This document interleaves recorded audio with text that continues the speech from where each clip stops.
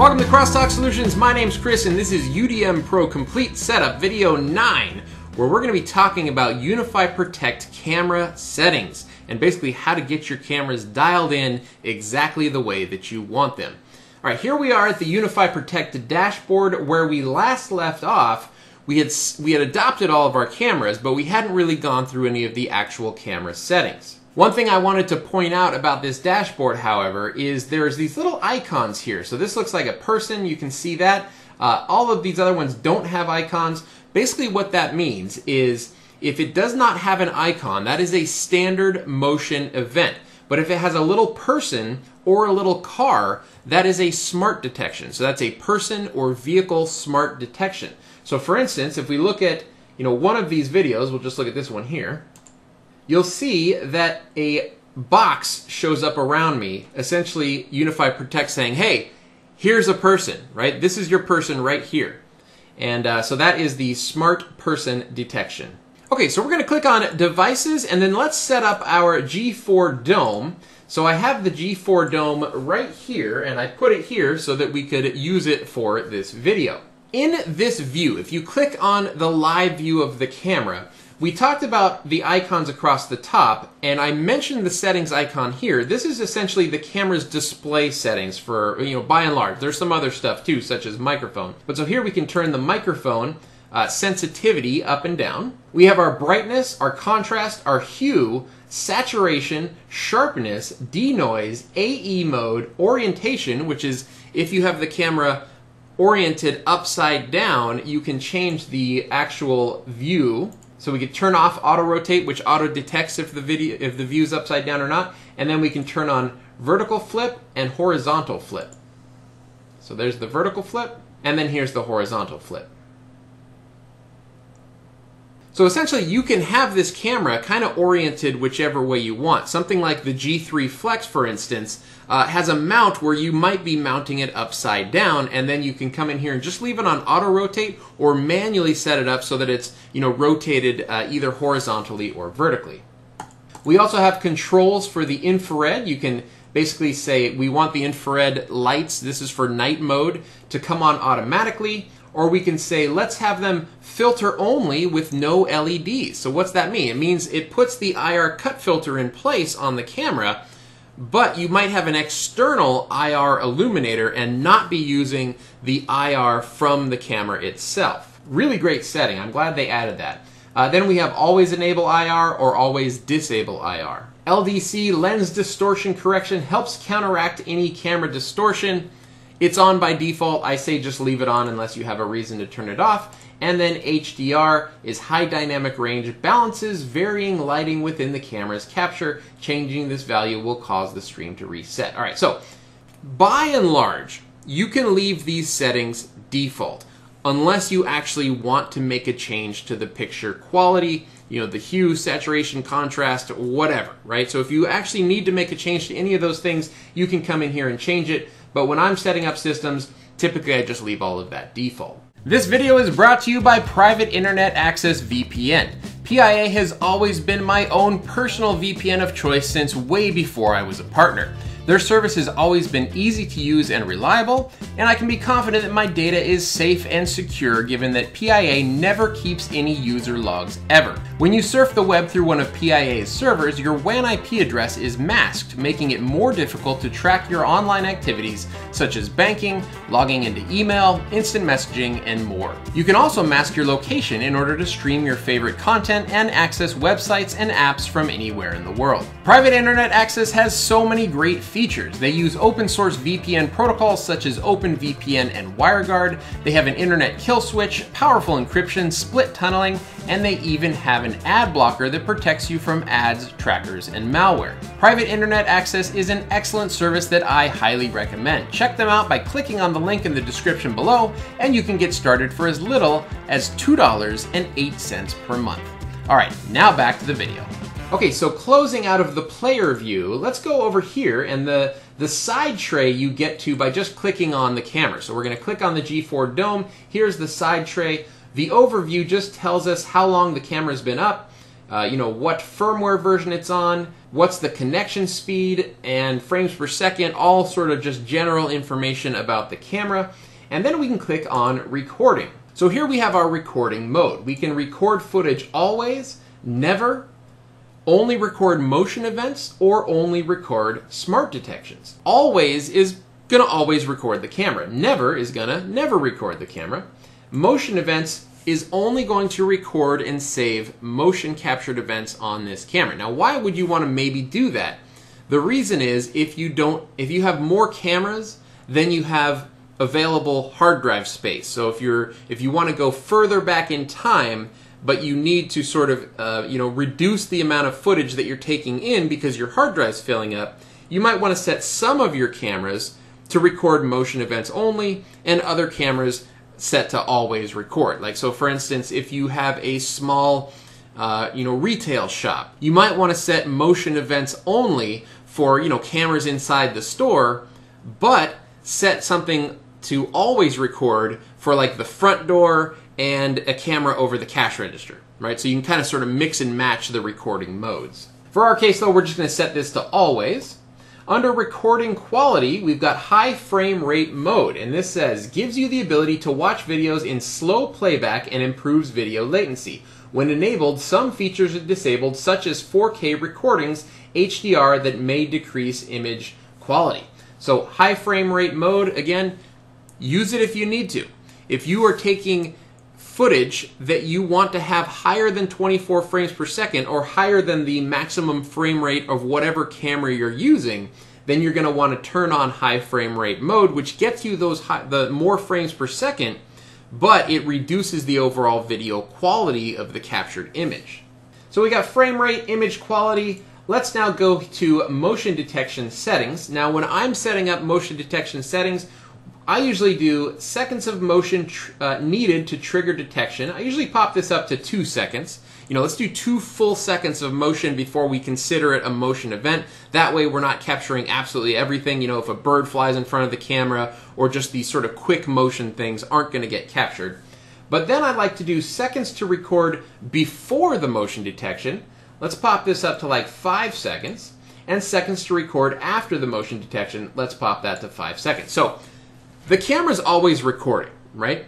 And what this basically is saying is when motion is detected, so if 2 full seconds of motion is detected on the camera, we're going to consider that a motion event, which is going to basically take a clip of that motion event. The other 2 settings here, the seconds before and the seconds after, are how many seconds before and after the motion event are we recording as part of this motion clip that is going to be handled separately. You can click on it on the dashboard and stuff like that. So that's what these settings do. I usually do 2 seconds to trigger motion and then 5 seconds sort of on either side of the motion detected. Then we have smart detection. I have both of these turned on, so person detection as well as vehicle detection. Motion zones allows you to specify to only detect motion in particular zones. This can be really handy if, for instance, you are filming down a hallway and you only want to capture motion on that hallway. Or let's say you're filming, a door and then a bunch of cubicles, right? And you don't necessarily want to capture the motion of the people that are sitting in those cubicles. You only want to capture the motion of people coming in and out of a door. That's where you could set up a motion zone. Another example of where you might want to use a motion zone is if you have an outdoor camera that's filming a walkway, and above that walkway is a tree.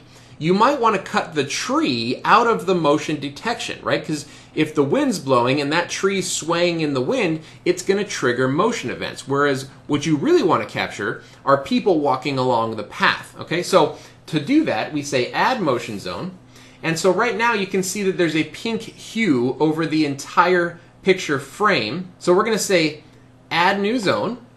And now we can basically drag this wherever we want it. So if I want to only capture someone coming in through my window here, I can drag the motion zone to only show this part of the screen. So if someone happens to crawl up on my roof and open my window and crawl into my office, I'm going to capture that motion, but I'm not going to capture me sitting here working all day long. So you can save that. You can also adjust the sensitivity. You can give it a name, all sorts of cool stuff. The smart detection zones work exactly the same way. Basically, if you only want smart detections to happen in a smaller portion of the frame than the full frame, that's where you would set up a smart detection zone. Privacy zones, on the other hand, work differently. Now, privacy zones are very helpful for areas where there are regulations where you cannot record, say, your neighbor's house, right? If you have a camera in your front yard, you might want to set up a privacy zone to block out certain portions of the screen